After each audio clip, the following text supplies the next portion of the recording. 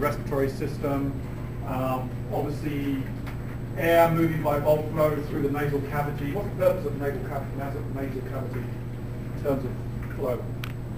Why have a nose? Because we do breathe through our mouth, right? In fact, at rest we breathe predominantly through our nose, even light exercise, but once we start getting into a more moderate to heavy exercise, everything's coming through the mouth. So the nose definitely plays a role. What's that role in terms of air?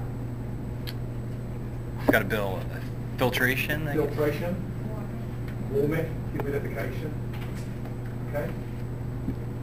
Exactly.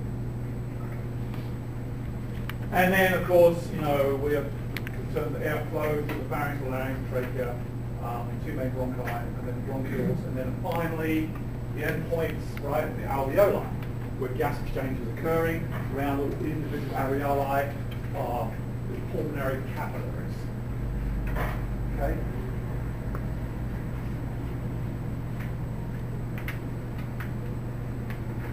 In terms of transportation of oxygen and carbon dioxide, pulmonary ventilation, this is what your book's using in terms of definitions of breathing, movement of air into and out of the lungs. Pulmonary diffusion, that's occurring at the alveolar capillary membrane. Here we're talking about obviously O2 and CO2. We are going to talk about obviously transport of O2 and CO2 in blood and how it does that. Boyle's law, if you remember from physics, okay, is important to us. Temperature is constant, pressure 1 times volume 1 equals pressure 2 times volume 2. Basically, in essence, if the pressure goes up, the volume goes down. Pressure goes down, volume goes up. That plays a role in terms of the lungs. We'll see that in a second.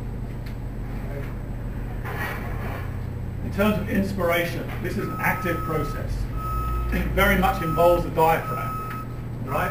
The diaphragm involves a skeletal muscle. The diaphragm can be trained. It thickens with training. Okay? Opera singers, for instance, have very, very, very large diaphragms for obvious reasons. Okay? And so the diaphragm and what we call the external intercostal muscles play very much an active process of inspiration. So the pressure in the lung is less than the air pressure outside the body. Air flows down the pressure gradient into the lung. Expiration, unless I force air out deliberately, it's a passive process. Okay? I don't want to spend a lot of time on this, but basically in terms of inspiration and expiration, what's important about this diagram, and you need to understand, is that if you like, O2 and CO2 move via pressure gradients, not concentration gradients, right? Because that's fluids.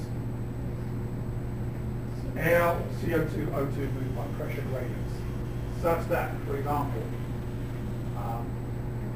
let's take inspiration. Atmospheric pressure is around 760 millimeters of mercury. In the lung, to get, if you like, to inspire, the intrapulmonary pressure is 758. Therefore, we have a pressure gradient. Air will flow in.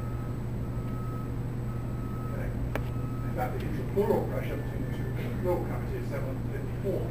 So it's less in the lung compared to the atmospheric pressure. Air will move in, and it's the reverse for expiration. Okay. Intrapulmonary pressure, or the pressure in the lung, is 763. It's greater than atmospheric pressure. Air will move out. So air is moving via pressure gradients. Okay. Have you done your spirometry lab yet? Lab? You haven't. Okay. Can we measure lung volumes then in the lab? Yes, we can. Okay. You're going to do a lab on this. Okay. You can use spirometry. You're going to use an old method where you use the water bell spirometer, and you're going to get a paper tracing, and you're going to see something like this. But in essence, what you're going to have is someone's going to breathe through a tube. You're going to have this water bell spirometer here going up and down. You're breathing 3 or 4 tidal volumes. You'll see something like this. And then you're going to tell the person to inspire, okay, deeply, or as much as they can, and then force all their air out. You'll see a tracing like this. Okay. So that there is your tidal volume. We'll bring it rest, okay? And from your forced inspiration to your forced expiration, max release, that's your forced vital capacity. That's your forced vital capacity. And then we can measure off, or you can measure off at a certain point along here, for instance, because that's your expiration part of the curve, you can measure forced expiratory volume in 1 second, for instance. You can measure in 2 seconds, you can measure in 6 seconds, etc. Okay?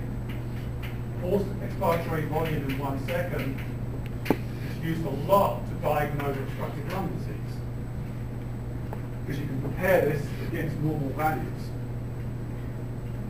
So if you want to diagnose someone with asthma, COPD, cystic fibrosis, we use forced expiratory volume as a VOC in 1 second a lot, and that's become the gold standard.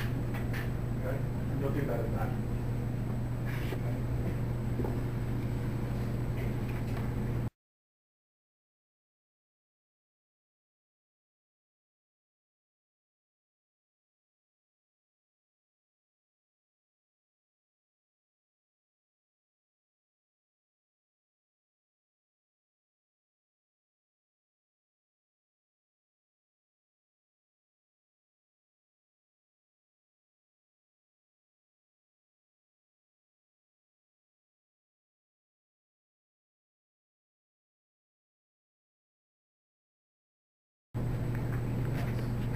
Okay, in terms of pulmonary diffusion is simply meaning that what's occurring in terms of gas exchange down at the alveolar capillary.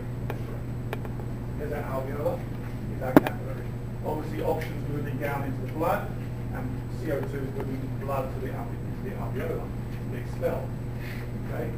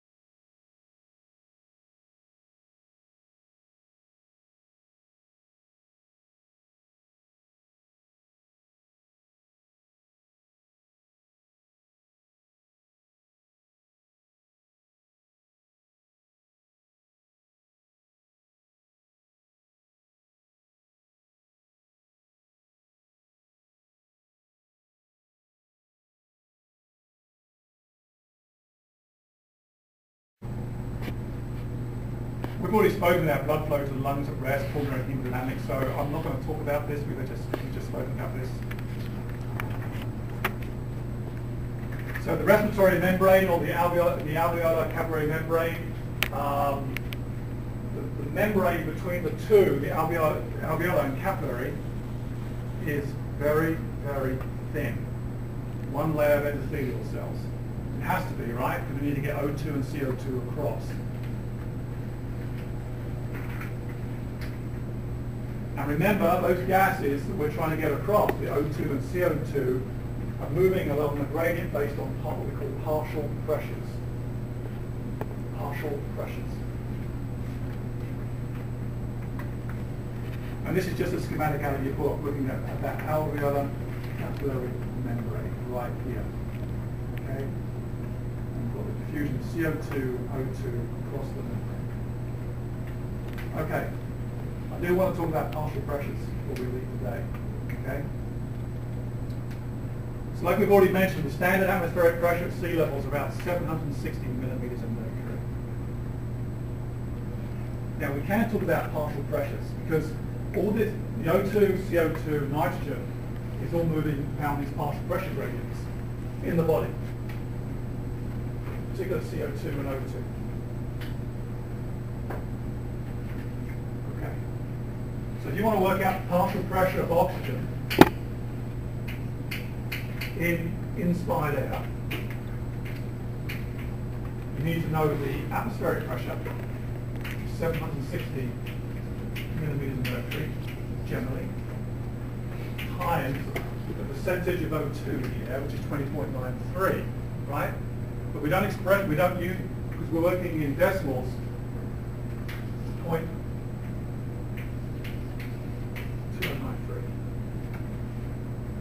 which is really 20.93%, but we don't write it at 20.93%, we write it at 2.2093, which equals the value you got down there, 159.1 millimeters of mercury. So that's the partial pressure of O2 in inspired air at sea level. Okay? You can work it out with CO2 as well. Partial pressure of CO2 in inspired air is 760 times 0.003. Comes out 0.2 millimeters of mercury, and the same for nitrogen. You can do it for any of these gases. Okay? This guy here never changes. So if you go to the top of Mount Everest or K2, the percentage of oxygen in the air is exactly the same. What changes is him on the equation. Okay? Partial pressure, the atmospheric pressure changes based on elevation. So we'll come back to that again when we talk about altitude physiology. So if you're in I used to live in Colorado for many years, right, in Boulder, so the atmospheric pressure in Boulder, Colorado is about 560 millimeters of mercury, give or take, times 0.2093, that comes down to like, I don't know, 113, something like that. I don't know, it might be wrong, but certainly less than this guy, right? That's the PO2 of inspired air in Colorado, let's say at 5,000 feet. That's why it's harder to breathe at altitude, because the partial pressure of inspired air, of oxygen, the partial pressure of oxygen in inspired air is a lot less than at sea level. So it's important to understand it's not the percentage of oxygen in the air that changes, it's the atmospheric pressure. Okay?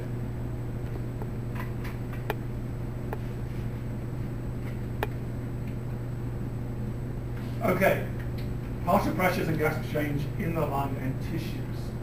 So, we've got a PO2, for instance, of O2 in the air at sea level, say, of 159 millimeters of mercury. Okay? By the time we get down to the alveolar, that PO2 has dropped down to about 105. So we were 159, now we're at 105 in the alveoli, in the lungs. So there's a pressure gradient. It's a pressure gradient, right? Okay, so it's moving in that direction. And in the pulmonary vein, going to the left atrial ventricle, PO2 is now 100. With a slight pressure drop again. CO2 is about 40 millimeters of mercury. So this is at rest at sea level. Left atrial ventricle, nothing changes. We're in the systemic arteries. PO2 in the blood is 100 millimeters of mercury. PCO2 is 40. We get down to the muscle. That's where gas exchange is occurring. Okay? We're going to offload O2 and pick up CO2.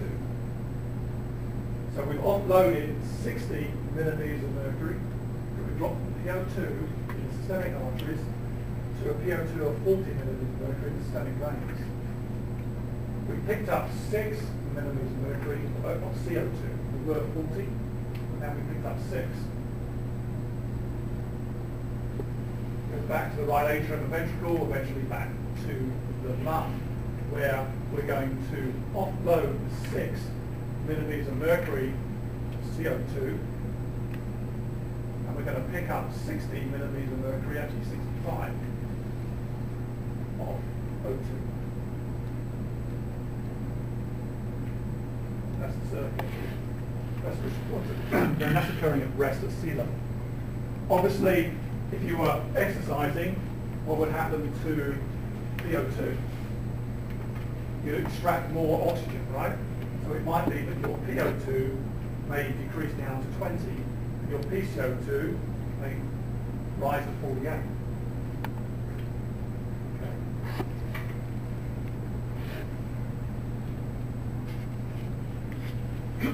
Okay, fixed law of diffusion really is talking about the diffusion of gases across that respiratory membrane in the lung, okay? Or what I like to call it the alveolar capillary membrane, or the book calls it the respiratory membrane. So here's the membrane. This is the schematic, right? There's a pressure drop across it. So the volume of gas that we get across that membrane is dependent upon some factors. It's dependent upon the surface area available for gas exchange, the diffusion coefficient of the gas, of that particular gas, whether it's O2 or CO2, and the diffusion coefficient equals the solubility of the gas divided by the square root of the molecular weight of the gas times partial pressure gradient, okay, and it's all divided by the thickness of the membrane. So the volume of gas is proportional to the surface area times the diffusion coefficient times partial pressure, but it's inversely proportional to the thickness. So, for example, if you take a big, deep inspiration, right, you're going to increase the volume of gas you're going to get across. Why? Because you've increased the surface area. You've expanded your alveoli. So you've got the capillaries surrounding the alveoli, you've expanded that surface area, you're going to get more gas across. If you increase the partial pressure, the driving pressure, you're going to get more gas across. So if you decrease the partial pressure gradient, because your altitude, because your partial pressure gradient's gone down, because the inspired PO2's gone down, then you're going to run into problems. If you decrease the partial pressure gradient, like you do at altitude, the volume of gas you're getting across is less. If you increase the thickness of this, pathologically you can do that with patients with, let's say, cystic fibrosis or fibrotic lung. That thickness can increase. That compromises the volume of gas that gets across. Diffusion coefficient. Let me just hold on to this thought for a second. So O2 could get across this membrane very easily because there's a big partial pressure gradient, there's a big partial drive of O2. Okay? CO2, if you remember, at rest there was 60 millimeters of mercury difference, wasn't there? Right?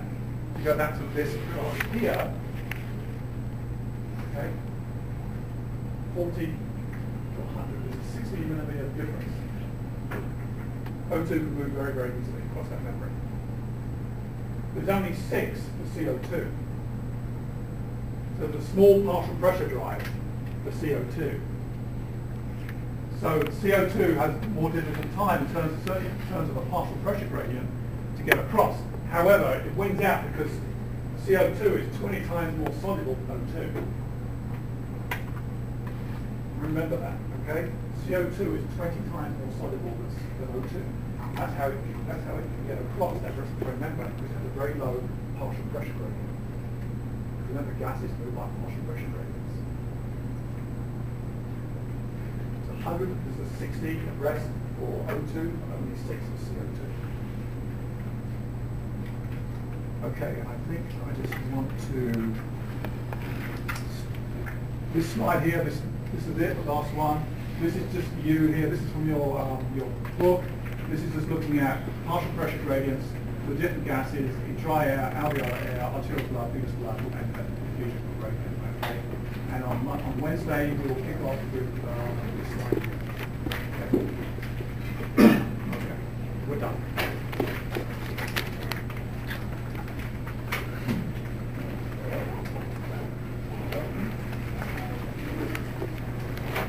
We do open up the capillaries in the upper part of the lung, so we get increased diffusion of blood flow in the upper regions of the lung due to exercise. So that's a good thing, okay? But at rest, those capillaries are closed, and we've got most of our blood diffusion happening in the lower extremities of the lung. Okay? But as we exercise, we open those up, and we get greater diffusion. That's really what that was talking about there. Okay, uptake of oxygen into the pulmonary capillary. What we're going to talk about now basically is mean transit time of a red blood cell through a pulmonary capillary. Okay, so what we have, here's our pulmonary capillary, here's our arterial end, and now here's our venous end. Obviously here's the alveoli right here. The gas exchange is obviously occurring across this membrane. Okay, we're picking up O2, offloading CO2. So as the red blood cell's entering, we've got a PO2 of 40 millimeters of mercury. As you know, by the time it leaves the capillary, we've got a PO2 of 105 that is picked up around about 60, 65 millimeters of mercury of oxygen. Okay? For that red blood cell to become fully saturated, so what this graph is showing, we've got blood PO2 here, and time on the x-axis. It takes about 0.25 of a second, quarter of a second for that red blood cell, for all that hemoglobin to be fully saturated with oxygen. Okay? This is at rest, you guys sitting there at the moment. Okay? On average, it takes about a quarter of a second for your red blood cell, which is basically a bag full of hemoglobin, to become fully saturated with oxygen. And after that, not take on any more. It's fully saturated, and we have this flat line here. And by 3/4 of a second, that red blood cell's gone through. Okay. What do you think happens as we start to exercise in terms of how quickly that red blood cell obviously traverses through that capillary? It increases, right? So even though the shape of that curve may stay the same, as we start to exercise, you start to see that saturation point move to the right. Okay? Such that light exercise, you may have a saturation point of around about, say, a third of a second. Because it's moving quicker. It's moving quicker. The red blood cell's moving quicker. Okay? All right. So basically, that's what that's showing. The mean pulmonary capillary oxygen partial pressure, and of course, as we start to exercise, that curve will start to change a little bit. Now, this is a similar curve, but partial pressure at the time in the capillary right here. Here's in red. Okay, in red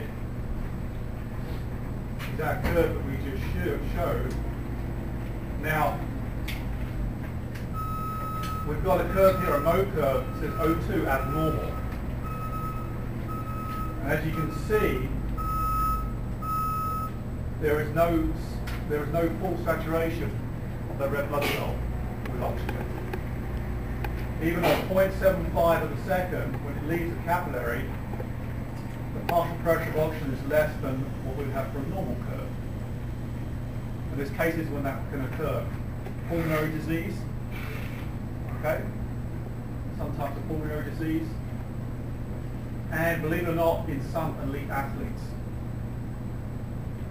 There are some elite athletes out there, particularly runners, and it's just prevalent in females as well as males, and we term that exercise-induced arterial hypoxemia.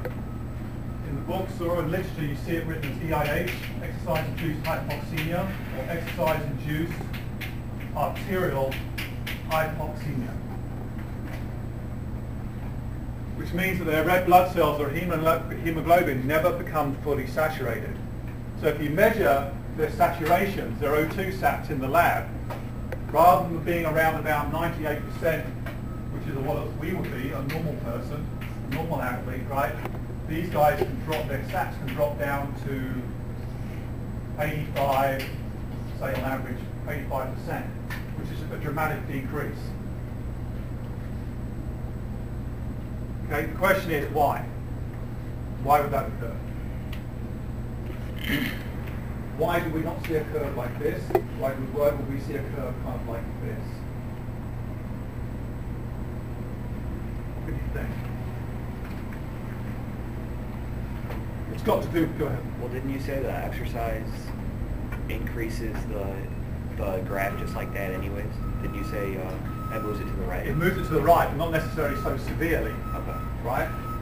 So let's say with just a normal recreational athlete, even a heavy exercise, okay, you may see something like that. So even though it's not 0.25 a second, if I say half a second or 0.6 of a second, they're still fully saturated, and they're fine. They're not compromised. What did I say about some elite athletes? Well, their cardiac outputs. They can reach 40 litres per minute, 35 to 40 litres per minute. So, their red blood cells traversing so quickly that their cardiac outputs are so high, that the red blood cell simply doesn't have time to pick up all the oxygen. Their hemoglobin picks up all the oxygen, okay? So their sats drop down because the curve is doing this. Okay? So it's due primarily very high pulmonary transit times, red blood cells. Okay? And it's been termed exercise-induced arterial hypoxemia. Their O2 stats drop from around 98%, can be down to 85% in severe cases. The question is, if that occurs then, does this compromise exercise performance? It doesn't seem to. These guys are elite athletes. It doesn't seem to compromise their performance.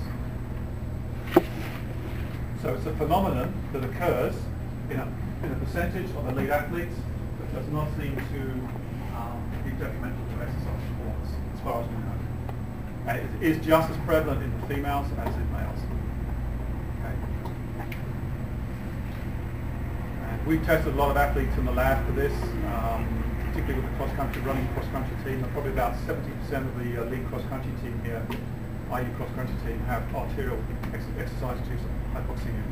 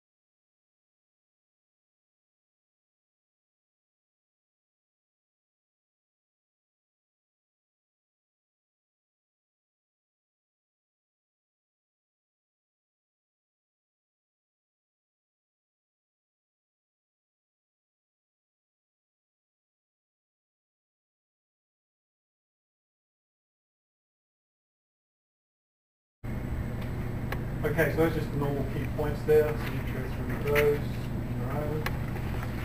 Oxygen transport. Let's talk about oxygen transport. How is oxygen transported? Well, I could have already mentioned it. You should probably already know. It's bound to hemoglobin. Right? What's hemoglobin? Obviously finding red blood cells, right? What is it?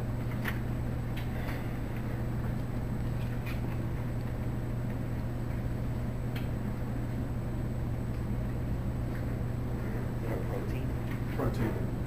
It's a protein. It's also, remember I've spoken before, it's a buffer. It's a buffer. Okay, it's a protein.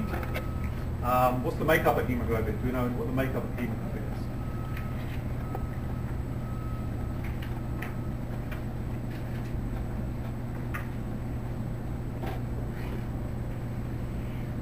Could you draw hemoglobin? Doesn't it have iron? Iron, yeah, yeah. You don't need to notice in the exam, but basically it's made up of side chains. We've got an alpha and a beta proteins, right? With iron. And what else? Does it have anything else? Heme as well. Okay. And there's 4 of these, isn't there?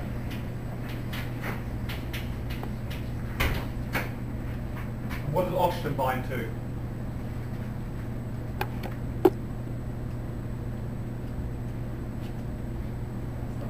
The iron, right?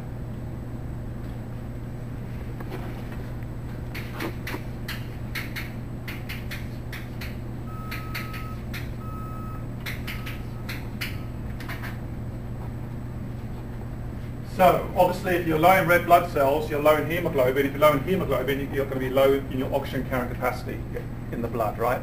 Obviously, would make sense. Okay. Increased acidity or low pH and temperature of the muscle, okay, facilitates oxygen unloading in the muscle. And guess when that occurs? During exercise. That's a good thing. You need that. Okay? A low pH, a higher temperature that occurs during exercise will facilitate unloading of oxygen from hemoglobin into the muscle and into the mitochondria. Okay?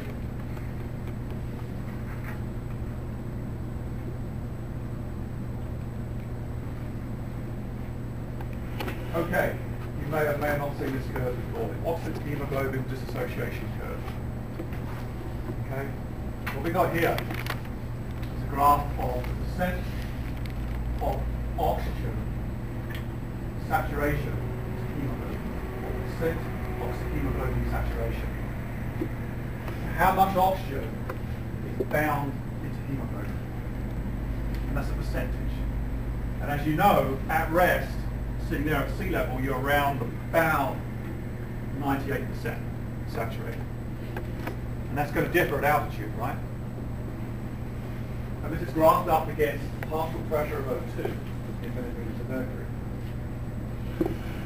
And there's a sigmoidal relationship between the two, as you can see. Okay? So, you know, we should know now, you certainly need to know for the exam, right?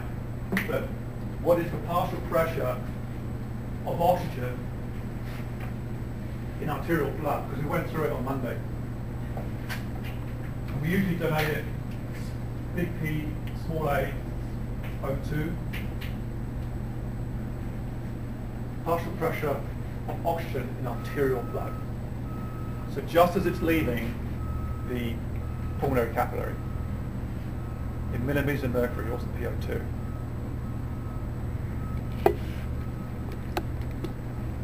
A 100, okay, 100.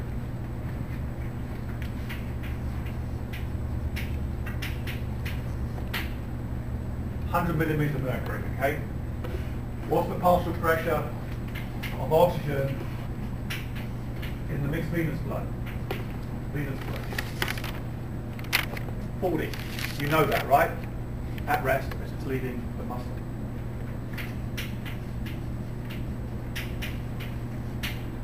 Okay. So, for a PO2 of 100 millimeters of mercury at rest, we're fully saturated. We're about 100. There's your point right there, okay? Venous, mixed venous blood at rest, we said we have a PO2 of 40.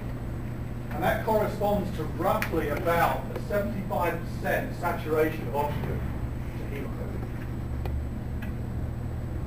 So even though we call it deoxygenated blood, it's not truly deoxygenated blood, is it? We're actually 75% saturated. So our blood is 75% saturated with oxygen as it's leaving the muscle at rest at sea level. And that's that point right there. As we start to move down and get into low PO2s, we get a sharp decline in the percent of oxygen hemoglobin saturation. So this is our sigmoidal relationship. And as you can see, this part of the curve here, it's actually truly a little bit flatter than this. This is the protected part of the curve.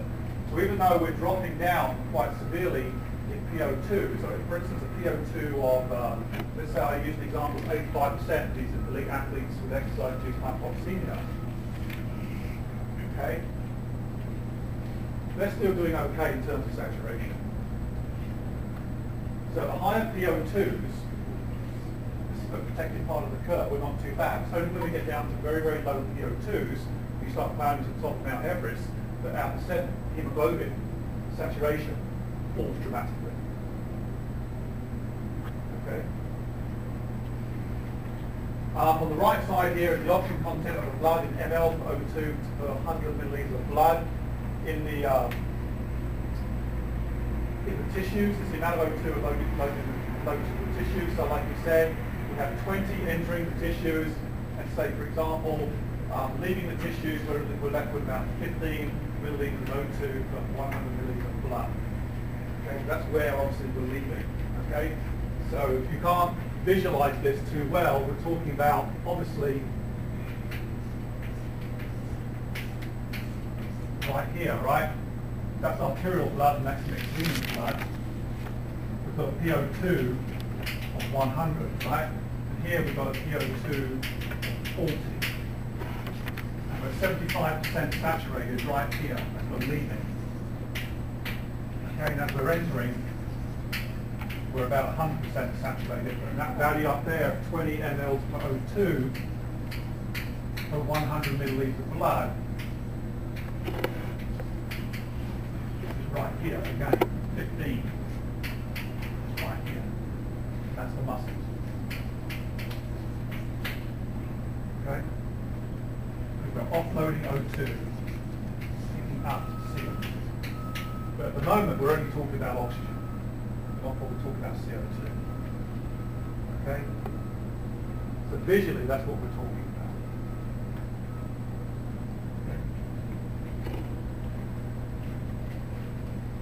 Okay, so that's called the oxygen hemoglobin dissociation curve. We will see it again. Okay. So you need to become familiar with that. That's right out of your textbooks. You can read a chapter in the textbook on that. The question is, can the shape, or if you can this curve change due to exercise? Yes, it can. Okay. So like we said, you increase, for instance, temperature. Or if you increase CO2 in the blood, you decrease pH, that can shift the curve. It shifts it to the right. So what we're going to see on the next slide is, well, we can talk about those things now. If it moves to the right, we call that the Bohr shift, named after a famous British physiologist, right? Bohr shift. Decreased pH, or an increased protons, increased temperature and increased PCO2, which happens during exercise, shifts the curve to the right. A left shift, Haldane shift, are the conditions opposite of the right shift. So, we see something like this. Here's our control curve we've just seen, right? So with exercise, we see a shift to the right.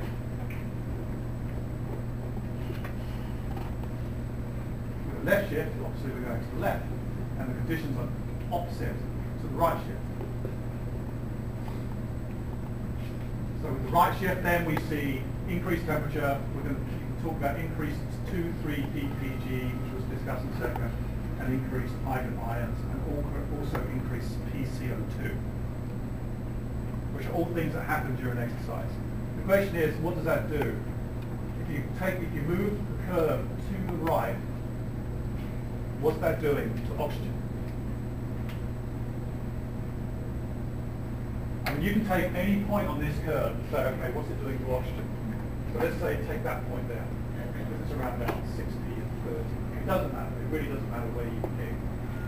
If I move the curve to the right, okay, or I can go this way. So let's take this one. What's it doing to the percent of oxygen hemoglobin saturation?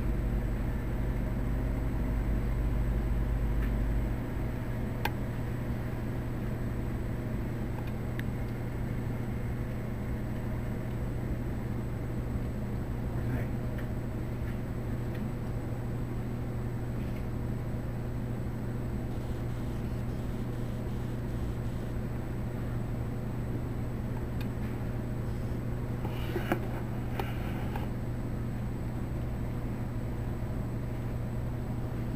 It's less, isn't it?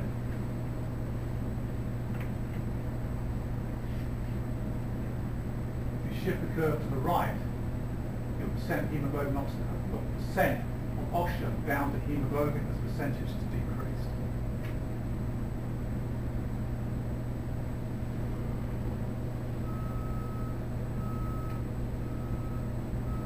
So is that intuitive? Is that intuitive? Do you think that would occur? Yeah, of course it occurs, right? Because you're unloading O2. You're reducing the affinity of oxygen with hemoglobin. So you're facilitating unloading to the muscle. Okay.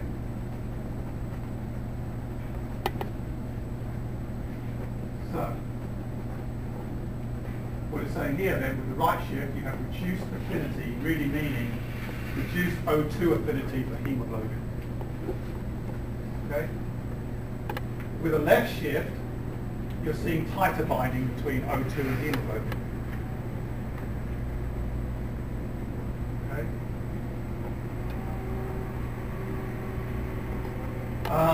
These conditions here for this right shift, you can add CO2, an increase in CO2 to this as well, is this increased 2,3-DPG, which is diphosphoglycerate. It's found in glycolysis. It's an intermediate. It's found in red blood cells. Okay, it's found in red blood cells, and that increases. Okay, it increases right with shift or during exercise. Okay.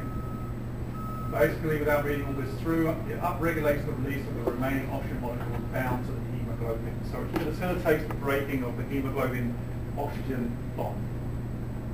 Okay, and it happens obviously in red blood cells. So you see an increased temperature, increased T3PG, increased protons, and increased PCO2. Okay, causes a rightward shift of the curve that facilitates unloading of oxygen to the muscle. That's oxygen. How about carbon dioxide? Well, carbon dioxide is a little bit different. 60 to 70% of carbon dioxide is bound by carbon ions. Okay? 7 to 10% is dissolved in blood plasma, and about 20 to 30%, 33% is actually bound also to hemoglobin. But the majority is bound as is formed by carbon ions. So what we have occurring in the muscle, we have an increase in CO2 and H2O. We need to get rid of the CO2. That combines with H2O becomes carbonic acid. Okay, carbonic acid. And that could be further broken down to hydrogen and bicarbonate right here, HCO3. That is what is moving through blood back to the lung. Okay? And when we're at the lung, we have the reverse formation ending up back with CO2 and H2O, and then of course the CO2 can be released. It's actually a little bit more complicated than that, but for this class that's all you really need to know, okay? But bicarbonate ion, but primarily carbon dioxide is bound to bicarbonate ion, and we have about 60 to 70% of that, okay? Okay, so those are the key points.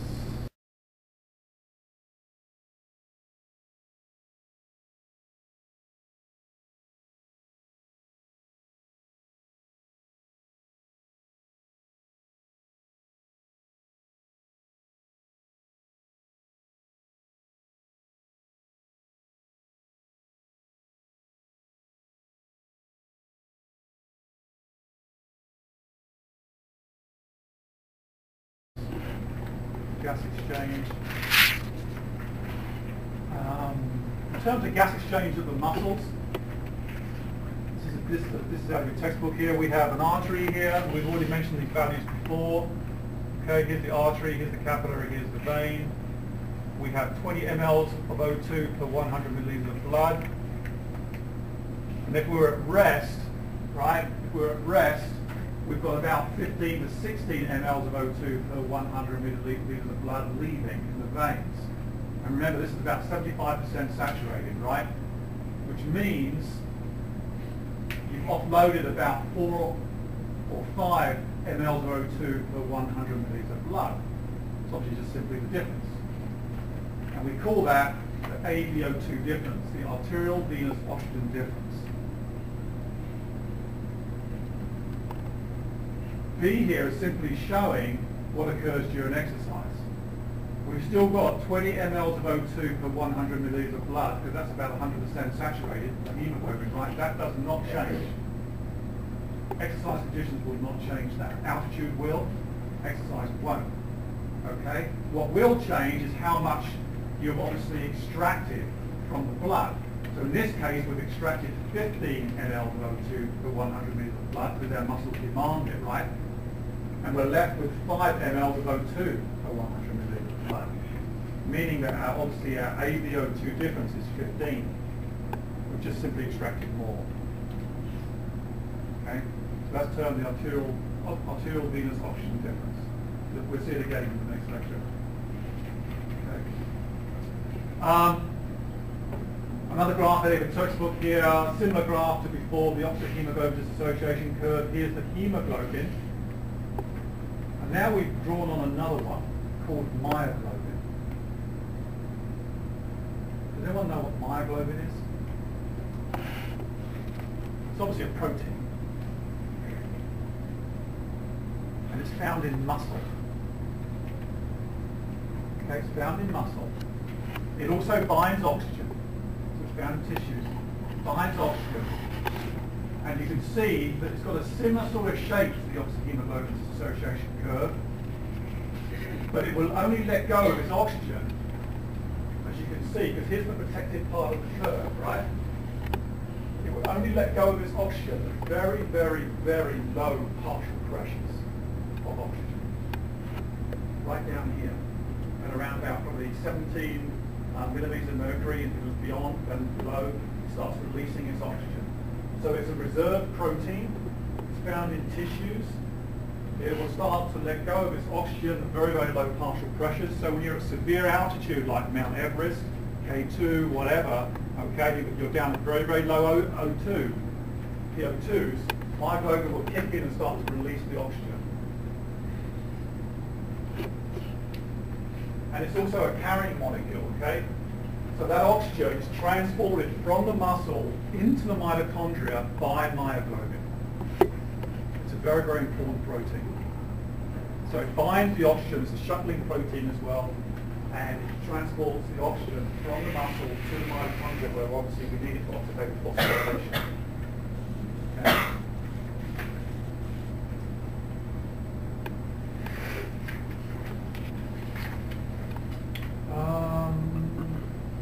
We've kind of spoken about this before, factors affecting oxygen delivery and uptake, obviously the oxygen content of the blood. That will affect how much you can extract. Blood flow, the more blood flow you've got, the more red blood cells you've got to the site, the tissue bed, the more red blood cells, more hemoglobin, more oxygen. And local conditions within the muscle, whether you're vasoconstricted or vasodilated, will all play a role. Okay. Those are key points again.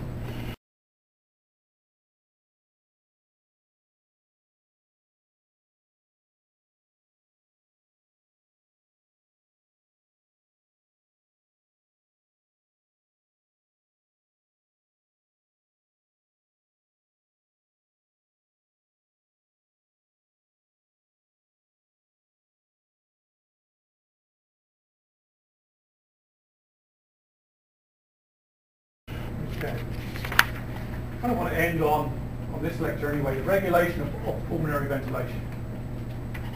How's pulmonary ventilation, breathing, right, regulated? Well, it's regulated by what we call the higher brain centers. We've kind of already mentioned these before a little bit, the expiratory centers and the inspiratory centers. Chemoreceptors that can monitor changes in pH, PO2, PCO2.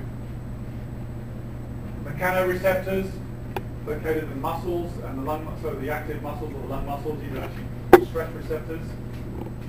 There's hypothalamic input, which we're going to discuss. And there's also conscious control, and that's through the cerebral motor cortex. Because I can obviously deliberately increase my rate of breathing if I need to. Okay? So, this is actually out of your book here. So what we have is kind of just putting it all together in schematic form. Number one here is simply showing that here's the brain stem, and located in the medulla oblongata region, we have the inspiratory center and the expiratory center. Some of the information we've already discussed is coming into the inspiratory center are things like information from those central chemoreceptors, and there's information coming from the peripheral chemoreceptors. The central chemoreceptors are located in the cerebrospinal fluid, okay, and they are transmitting information about peak partial pressure of CO2 and pH. We've got peripheral chemoreceptors located in blood vessels, monitoring changes in PO2, PCO2, and again pH. We've got information coming from the active muscles, from those stress receptors, for instance. And what's coming out of the inspiratory center, in terms of do we need to increase the rate of breathing, for instance, that information is going obviously from the afferent nerves down to the diaphragm. The diaphragm is a skeletal muscle. It contracts all the time.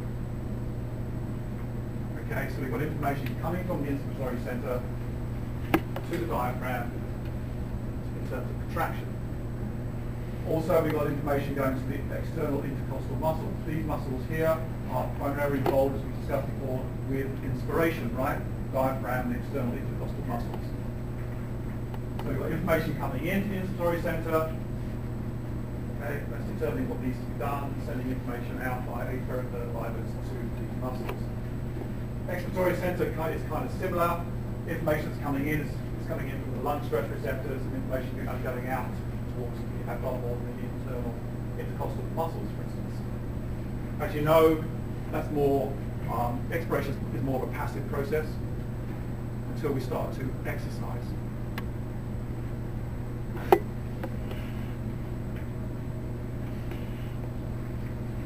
Okay, pulmonary ventilation then. Have you done a lab yet on ventilation? You have? Okay, so are you familiar with that equation there? Minute ventilation equals tidal volume times breathing frequency. Are you familiar with that? No? Didn't discuss that? Okay. So ventilation then, right? Simple pulmonary ventilation, which would denote VE, okay? And it's expressed in liters per minute.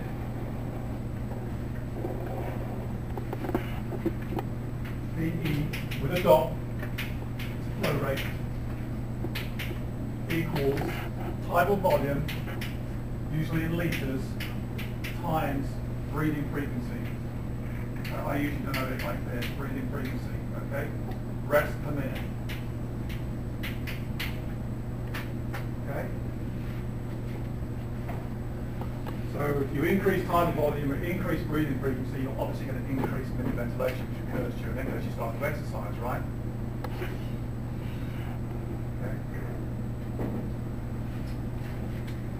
Anatomic dead space, another term you need to become familiar with. This is the air that fills the nose, mouth, and the trachea. Okay, and the upper airways and is not involved in gas exchange down at the alveoli. So we call it dead space air. Dead space ventilation, so not involved in gas exchange. It averages around about 150 to 200 milliliters. Okay. Therefore, if we've got 500 milliliters coming in through our tidal volume, in fact you subtract off the dead space, so only about 350 milliliters of that 500 milliliter tidal volume enters the alveoli and can partake in gas exchange. So you may take in 500 milliliters, but only 350 of that is getting down to the alveoli. Okay?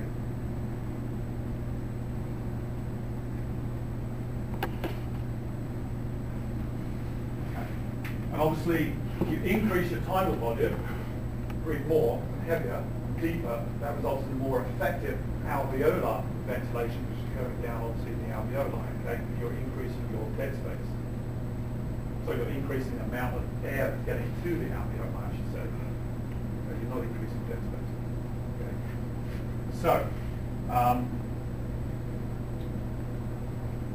ventilation then, the movement of air into the lung, into and from the lung by the process we call bulk flow. There's that equation I just written up on the board again. Okay? So for rest conditions, for you guys sitting there at the moment, listening to me rambling on, okay, on average you're breathing probably about 12 breaths per minute. For a tidal volume, how much air you're taking in, of half a litre, 0.5 of a litre.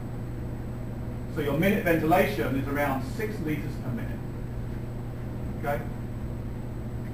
12 times 0.5. You're exercising at VO2 max, maximal exercise. Obviously your breaths per minute, your breathing frequency is going to go up, right? So let's use, we'll just put a number in here, let's say 60 breaths per minute. Your tidal volume has also gone up. You're breathing deeper, taking more air in, okay? Let's say you've gone up to 3 litres.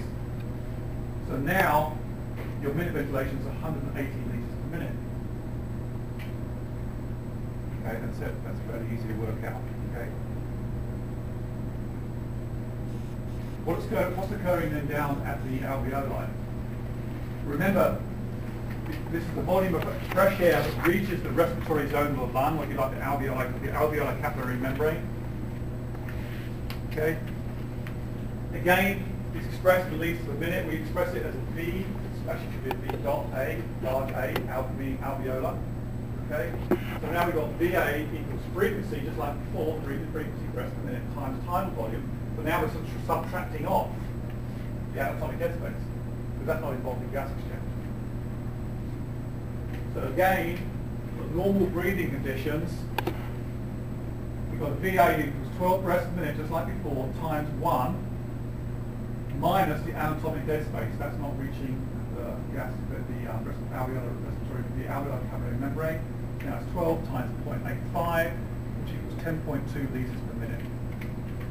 That's occurring down at the alveoli. Just to use another example, what's happening then for rapid shallow breathing conditions? You're hyperventilating, like this, okay? Well, your breathing frequency has obviously gone up. You've gone up to 60 breaths per minute.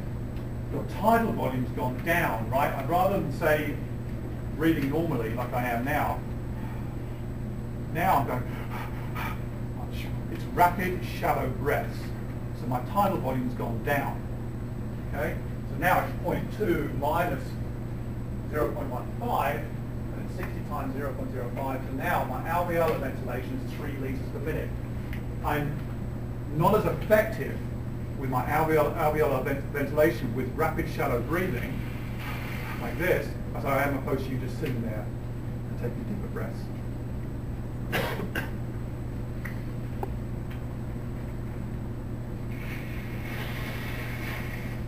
I think this is the last slide for this lecture here.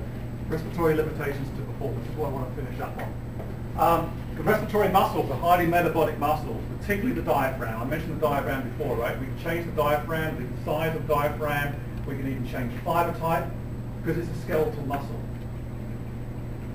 Opera singers, I use the example of opera singers have very, very large diaphragms because they're using them so much. Okay, they're training their diaphragms. Exercise, endurance training in particular, will increase the size of the diaphragm. Okay. Respiratory muscles may use up to 11% of total oxygen consumed during heavy exercise. That's a lot. And seem to be more resistant to fatigue during long-term activity of the muscles of the extremities.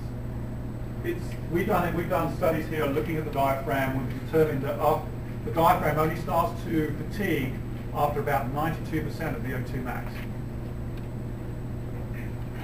It's highly resistant. It's highly resistant. Fatigue resistant. Okay? Another way of becoming more efficient and training the inspiratory muscles, the respiratory muscles. You may have heard about is to use inspiratory muscle training. We've done studies here on that as well. And that seems to also not only increase the size of the diaphragm, we're not sure about fiber typing, but certainly can increase the actual size of the diaphragm, but it can also increase time trial performance in elite cyclists. So it does work. I've put it number 2 here. Pulmonary ventilation is usually not a limiting factor for performance, even during maximal effort, though it can limit performance in highly trained people. This is out of your textbook and it's wrong. Okay, the reason it's wrong is because it's talking about exercise-induced arterial hypoxemia. I've already discussed that it doesn't seem to compromise exercise performance, and it doesn't. Okay. There's no conclusive proof at all that exercise-induced hypoxemia limits performance, even though the stats go down. As mentioned before, right, goes down to about 85% in some of these elite athletes. With number 2. With number 3, airway resistance, gastric diffusion usually do not limit performance in normal, healthy individuals, but have normal or obstructive respiratory disease can limit performance. What it means by that, for example, would be exercise-induced asthma. Exercise-induced asthma is an obstructive lung disease. So if you have airway narrowing that occurs in the bronchioles in asthmatic individuals as they exercise, that does limit performance. Because it compromises, obviously it compromises gas exchange across the alveolar capillary membrane, right? Because you've got a narrowing of the airways, you've got a bronchoconstriction occurring. Okay? So that's what bullet number 2 talks about. And there's other, obviously, respiratory disorders, COPD, cystic fibrosis, etc. Okay, let's take a 5-minute break.